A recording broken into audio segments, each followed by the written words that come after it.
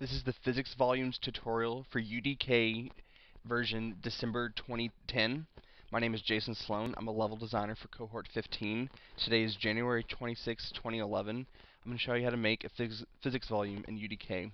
The first thing you'll need to do is select the brush you want to use, and for this example we're going to use a cube. After you have done that, right click on Add Volume and go down to Physics Volume, and this will quickly create a physics volume. From here, you're able to edit the properties of the physics volume by pressing F4, and the properties window will pop open.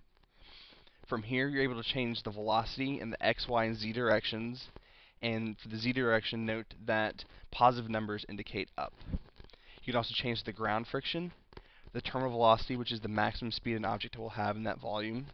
You can also do things such as create damage for this zone, so that when players enter the zone, they will receive damage and can even die.